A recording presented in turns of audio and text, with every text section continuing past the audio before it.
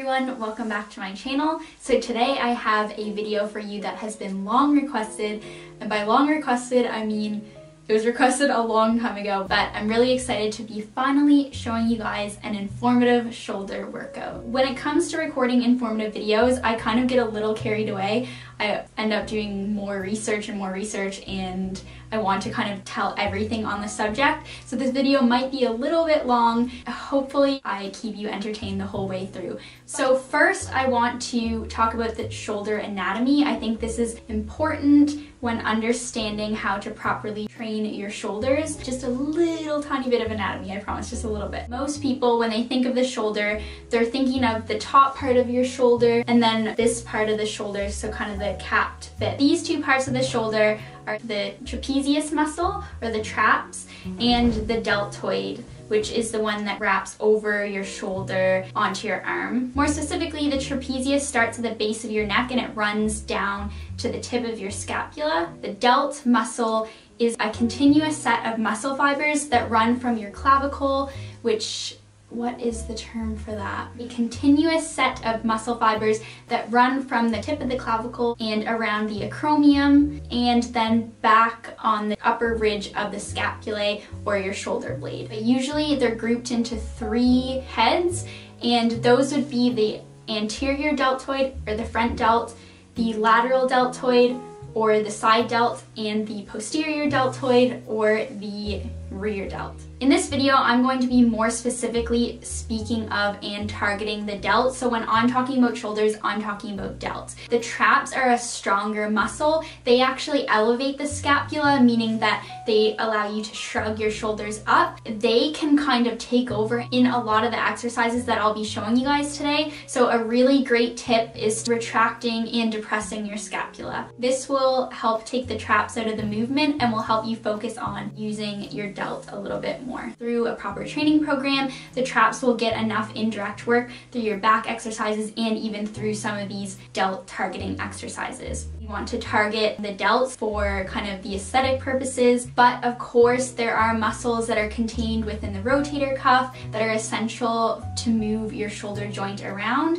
The shoulder joint allows for the most movement of any limb. It allows our arm to move in almost 360 degrees in several different planes of motion through a large range of motion. Because it can do so much, it is pretty complicated, and there's a lot of smaller muscles that, if not warmed up properly, increase the risk of injury. So I've decided to include my shoulder warm-up as well to kind of show you guys how I like to warm up my shoulders to reduce the chance of getting injured. So getting into the shoulder warm-up, I want you to be doing 10 to 15 reps of each of these. I'm going to be using a very light weight here. I'm only using 1.25 kg. The point isn't to be using a heavy or challenging weight. It's just to be moving your shoulder through the specific range of motion to warm it up. So for the first of the 6 warm-up movements, I'm going to be doing straight arm lateral raises. These, I have my palms facing down and a tiny bend in my elbow, and I'm just trying to slowly lift the weight up and down, rotating around the shoulder, pulling the weight away from my body in a slow and controlled manner. Next, I'm doing external rotations. These I'm using dumbbells, again, the really light dumbbells.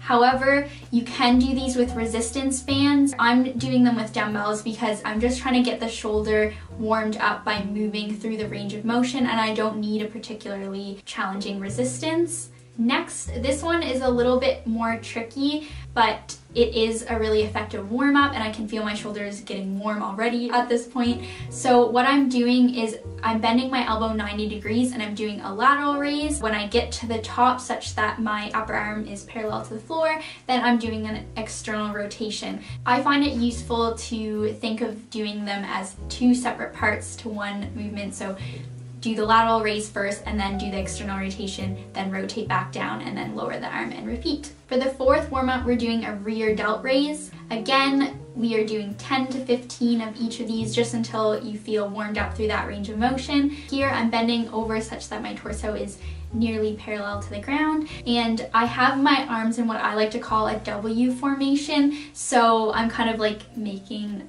W with my arms, if that makes sense. In the next warm-up movement, we're doing a band circumduction. For these, I usually like to use a linear resistance band because it has a little bit more give to it, but today this was all I had access to. I am holding the band at a comfortable distance apart and then rotating it back around, and this is a great warm-up because it also doubles as a dynamic stretch. Finally, we're finishing off the warm-up with a band pull apart. Again, this isn't the band that I usually use. This one is a little too much resistance. I prefer it to be a little bit stretchier. What I'm doing here is literally just pulling the band apart and down so that I'm getting that adduction movement as well. And a reminder just to keep your shoulder blades back and down and pinched together.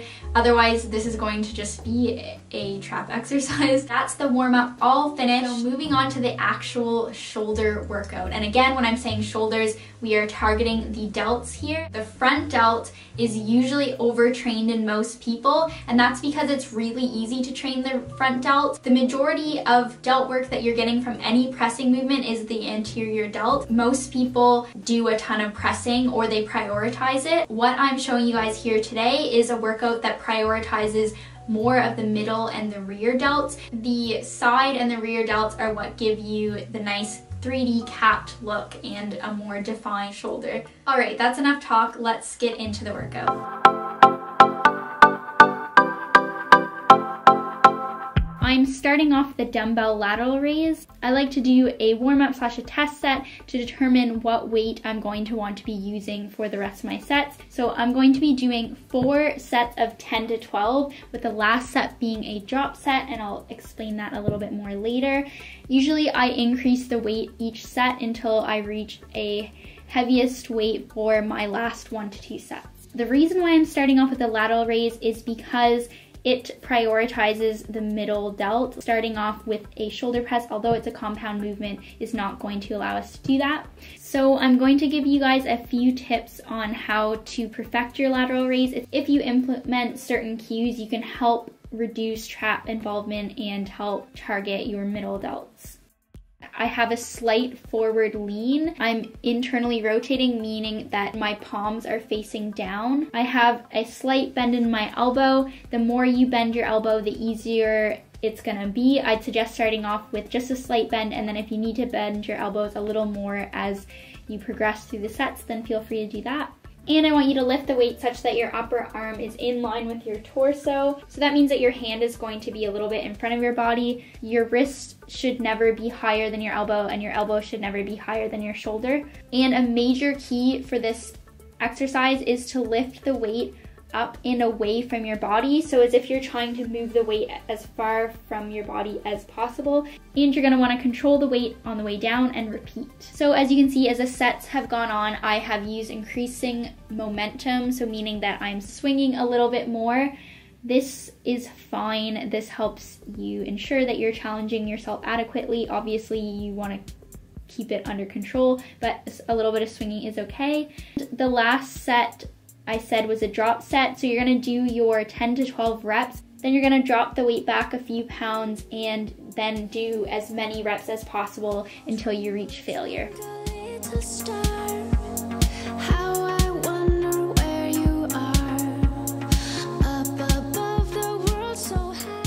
The second exercise I'm doing is a dumbbell rear delt raise.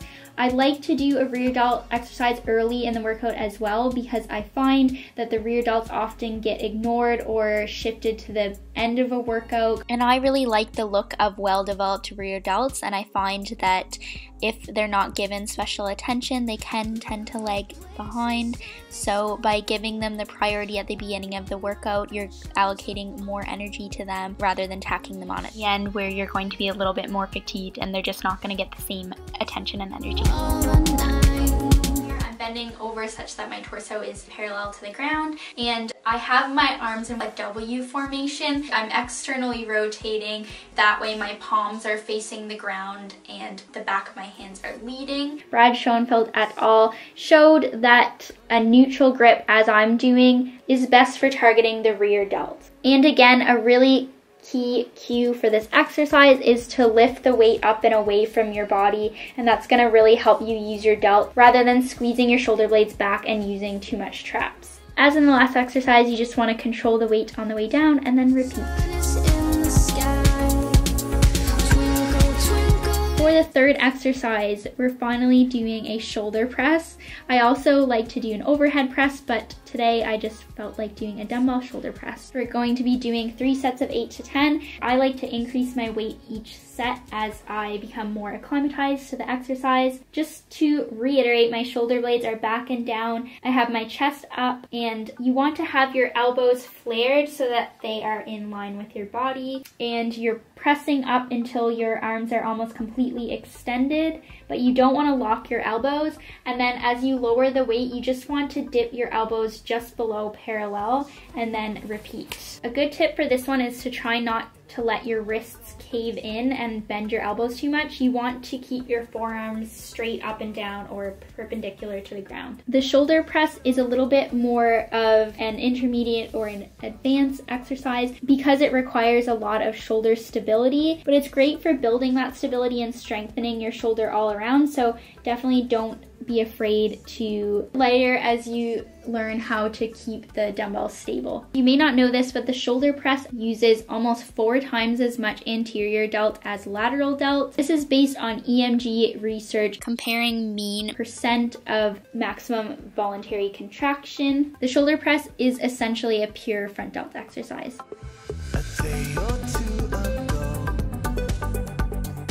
For the fourth exercise, we're doing a superset, which is a combination of 2 different exercises.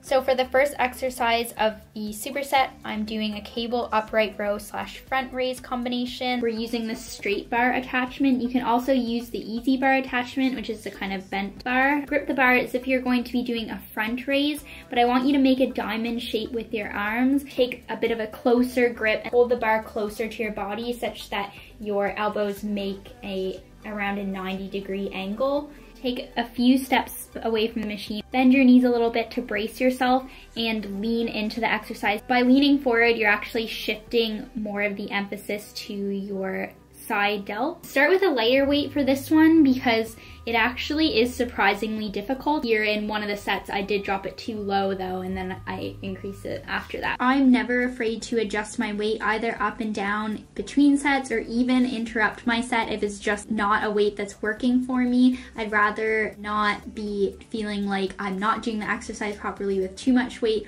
or feeling like I could just go on forever with too light of weight. So never be afraid to adjust the weight if you need to. For the superset, you're going to do a set of 10 to 12 on the upright row, and then you're going to immediately go into the cable rear delt raise and do a set of 12 to 15 on one arm, and then immediately after you're going to do another set of 12 to 15 with your opposite arm. Then you take a rest, and then you start the superset over again. I'm using the handle attachment. It's really similar to the dumbbell rear delt raise. So I'm side on to the machine, I'm bending my knees and getting my torso nearly parallel to the ground. Make sure to tuck your shoulder blades back and puff your chest. Looking back at this footage, I don't think I'm doing as great of a job as I should be, so you guys can definitely do better than me here. You can experiment with different grips. I personally prefer to do the W style, as I talked about before. I find that it best activates my rear delts, but some people will find their rear delts react better to a pronated grip, which is an overhand grip. Another thing that you'll see me doing here is I like to lean into the machine on the eccentric, which is the lowering portion of the lift, just so that I can get a little bit of momentum for the raise. It's that initial part of the raise that is the most difficult, so sometimes getting a little boost can help you get in some more reps. And again, a key for this exercise is to pull up and away from your body, so you're imagining that you're moving your wrist as far away from your shoulder as possible. For the cable rear delt raise, I am doing sets of 12 to 15. Working with cables for shoulders because you get that near constant line of tension. If you don't have access to cables, you can substitute for bands instead. Moving into the 5th exercise, I'm doing a cable lateral raise. As you guys can probably tell by now, I love doing lateral raises for delts. I find that they've been the most effective in bringing up my delts over the last year, so I love to incorporate a couple different variations in each of my shoulder workouts. The cable lateral raise, it's going to be very similar to the dumbbell raise variation. You're going to internally rotate, swivel your shoulder joint so that you're into more of a thumbs down position, and you're going to pull up and away from your body, trying to move your wrists as far away from your shoulder as possible, and this is going to help you use your delt rather than shrugging up with your traps. This one, you're definitely going to feel your traps a little bit more. In one study, it showed that this is actually more effective for the traps than an actual shrug. So this is what I mean with you getting some indirect trap work in, and I don't think it's overly necessary for us women to do direct trap work like shrugs and stuff like that. But of course, it's up to you. If you like to do it, then no one's stopping you. And you're gonna go from one side right to the opposite side with no rest in between. We're doing 3 sets of 12 to 15. And I also advise, if you do have a weaker side, whenever you're doing any unilateral work, which means one side at a time, you should always do the weaker side first.